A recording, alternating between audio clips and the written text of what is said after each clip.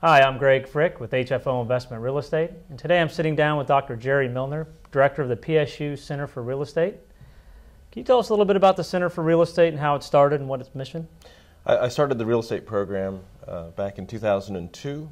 At that time I was a professor in the School of Urban Studies and Planning, and we'd initially thought of the program as something of an add-on to our planning program. Right. I'd taught planning students for about 10 years, teaching them about economics, and wanted to make sure that they understood a little bit more about finance and the real estate industry, which planning students are involved in regulating.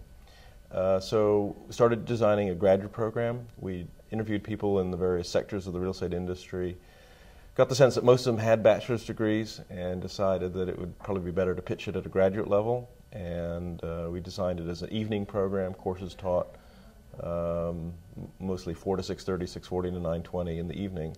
And since then it's sort of taken off on its own.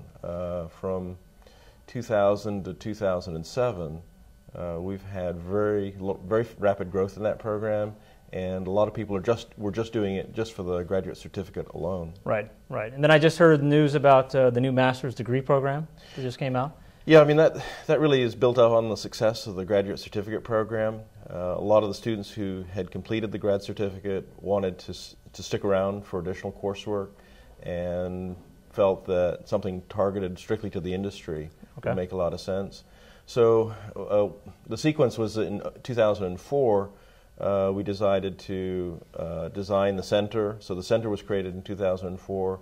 We made a decision a couple years ago to develop a strong partnership with the School of Business. So the new master's degree in real estate development will be within the School of Business, but partnered and jointly shared with the School of Urban Studies and Planning.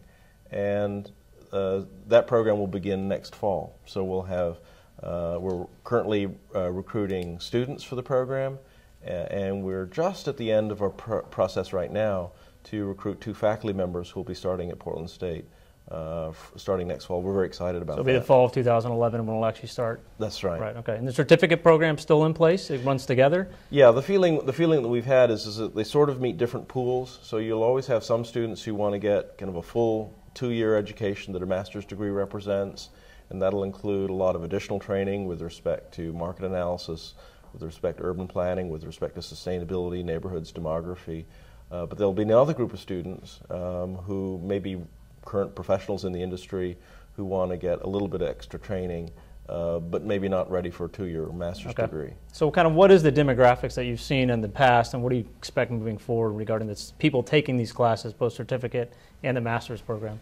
The median age that we've seen for our students in the grad program is 30, but that's 30 with a lot of tails on both ends. Right. Every year we always have a couple students who finish their liberal arts degree at age 22 and decide they need something a bit more practical than what they just got, so they often don't have a lot of experience. But most of the students have, I would say, 3 or 4 years worth of work experience within the industry, some really at a middle manager or senior level.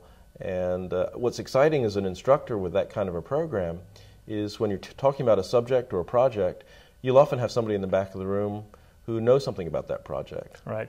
So if I'm struggling through a lecture on mortgages, I might have, Patrick in the back of the room who's been a mortgage broker who can tell me about what the rates are today and what kind of programs are available today.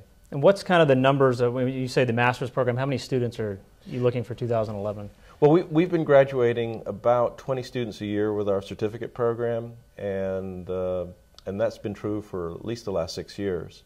And so I think a lot of those students are going to be applying to the master's program. So we'll have some which will be more experienced students and some which will be brand new to the program. And our target is something in the 20 to 35 range. Okay. Our initial planning was saying we'd get about 20 students next fall. On the other hand, with this backlog of students who've already done the certificate program, we're thinking we may be closer to that 35 number. We probably won't go beyond 35 simply because that means we'd have to offer more classes for things which we would normally offer once a year. Okay. So for our clientele, which is typically apartment owners or investors looking to get into apartments, I mean, I know I'm familiar with your quarterly report that Right. Portland State puts out. Can you tell us a little bit about that and maybe highlight the apartment section of that report and some of the things and how you come up with that information, who's putting it together, and eventually how to can people get a hold of it? We've had really nice support from two groups, the Oregon Association of Realtors and RMLS, the local multiple listing service, to put that report together. And we hire two students each year who focus either on the residential side of the report or the commercial side of the report. On the residential side, we have them do original data research using the RMLS database. And we've done some things to work with RMLS to improve that database so that the numbers that are coming out are more accurate and more comparable to national numbers. And then on the commercial side, and that would include the apartment side for us, we try to do basically a meta survey. And by that, what I mean is we try to gather all the information that the various brokerage houses put together and try to come up with a survey of surveys, as it were, describing what's going on. Now, as you know, in the apartment market, things are probably the most prosperous part of the industry right now. Vacancy rates are quite low. People have been scared off from home ownership. There's a fair amount of doubling up going on, and we think there's a lot of pent-up demand, both for home ownership, but as well as for the rental market. And then finally, there hasn't been much product built in the last couple of years. And we don't see that changing for the next couple of years at least. So with very little in the pipeline, I think you've got to feel that the apartment market is going to continue to be a great place to invest in. No, we would definitely agree. Like I said, I think we've been kind of the shining star of the commercial real estate arena, weathered the storm the best, and then looking forward with demographics, lack of new construction, things look very good for apartment operations and from an investing standpoint as well. And the other thing, and now do you guys get into finance at all in this program? Is it kind of cover the whole from appraisals, financing, developing? I think it's easiest to describe it in kind of two stages. The certificate program was built around a coursework that was focused on real estate finance, on a case study sequence which we developed, and then a housing economics course and various electives. From that, that's really the core of our real estate master's degree. But what we've added to it is market analysis, project design, sustainability, neighborhoods, demography, real estate law. And in many cases, what we've done essentially is to take courses which were electives and then make them mandatory within the master's degree program. But we think that our strength as a market is really in thinking about the development process, in trying to help understand public and private partnerships. We have many examples of developers in this community who are exporting that talent to places like Utah, Arizona, Southern California.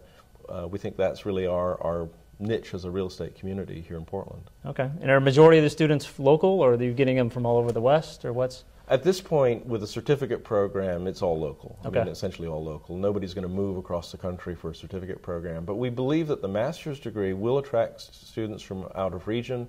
The School of Business has a recruiter who goes to Asia to recruit students, and this is now the 5th master's degree in her portfolio, and she said that the real estate master's degree has gotten a lot of resonance. We'd like that to be true because we know that economic growth is going to be very strong in Asia, and we think that adding a few of those students, not a huge number, could be quite attractive both for the students themselves but also the fellow students in the classroom who will have a contact in Shanghai or Beijing or wherever. Well, I know from our standpoint, we just hired a researcher who was in your certificate program and been very happy with the amount of education they have and kind of the experience coming out. It's I think it's done very well for the real estate community. Can you tell us a little bit about the conferences you guys have annually?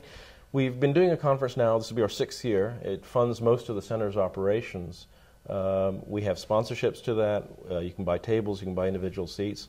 It's coming up on May 17th. We have 2 speakers, Chris Lee from his own firm, CEL Associates, and then Mark Vintner with Wells Fargo, who's an economist.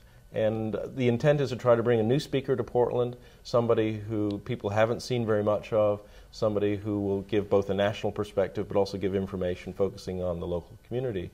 And the focus this year is really on the possibilities for the upcoming year, what are the range of opportunities and possibilities that the market offers for the upcoming year. Oh, interesting. And then just curious, kind of your perspective and being involved in the real estate locally, kind of what do you see 2011, 2012? And I know the sentiment is that we're through the worst of it, but just curious kind of what's your perspective looking forward?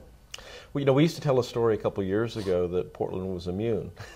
The housing bubble wouldn't hit Portland, right. And I guess some people in the real estate community came to believe that. We've got to work off a fair amount of inventory. I think everybody knows that. And on the other hand, I think we have a lot of good things going for us. From an investor's point of view, we're a growth-constrained development market, which means that it's relatively difficult for competition to get into that market and develop a new product. I see us as a real estate community as one that kind of exports our talent to the rest of the country.